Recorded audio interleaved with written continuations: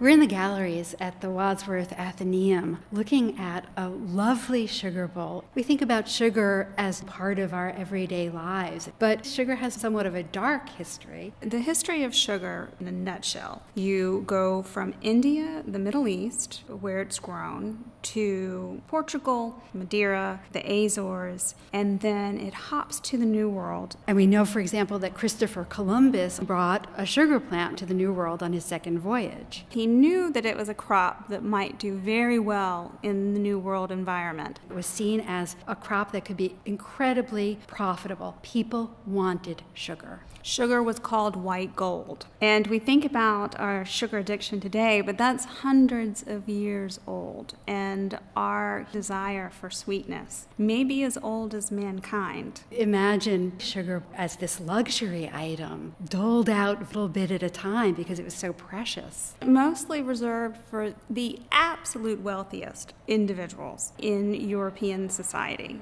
Kings and queens, nobility. And it's really in the 1530s with the sugar industry developing in Brazil that you're starting to get this massive influx and sugar prices go down. So sugar prices start to go down because production increases in the West Indies and the Caribbean. But still, it is for only the highest echelons. There are 4 beverages that are very important to the popularity of sugar. I can think of 3: coffee, tea, and chocolate, all of which would benefit from added sugar. Absolutely, and then there's punch. But growing sugar is very labor intensive, and so this is where the darker part of sugar's history comes in. The slave trade developed around the sugar industry as early as the 1440s in Madeira, in the sugar colonies in Portugal, and then it's transplanted to Brazil, and millions of individuals are abducted, relocated to work in the plantations. The work is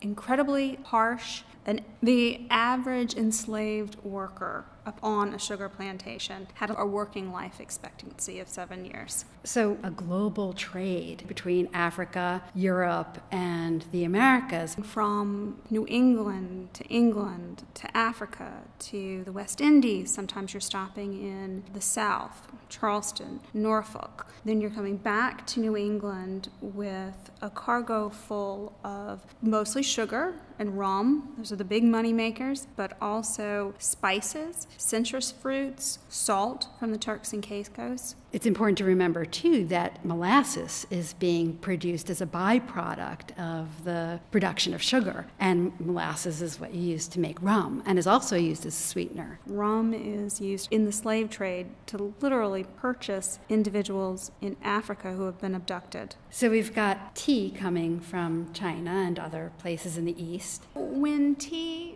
becomes a thing in the 1600s, there aren't Western forms to use with this Eastern commodity, tea. So you have artisans creating forms, sometimes directly based on objects imported from China, and this is shaped like a Chinese rice bowl, even with its delicate lid that could have been turned over and used as a separate vessel. So silver is clearly a sign of status and wealth that you displayed in your home. And in the era before paper money, there were silver coins, and silver coins could be melted down and turned into beautiful silver objects like this one, or silver objects could be melted down into coinage. Making objects as beautiful as this is highly skilled labor. And there's different types of labor that's going to be happening in a silversmith shop. So you have the master silversmith, possibly a journeyman, and then you have the apprentice. We're talking about taking a block of silver and ingot and hammering it flat. So silver, for instance, this bowl is going to be created through a process of raising through hammering, and you're going to do that on an anvil. So you're going to hammer around a concentric circle, and it's going to cause this malleable material to start to rise up. But the more you hammer, the harder your silver is going to get.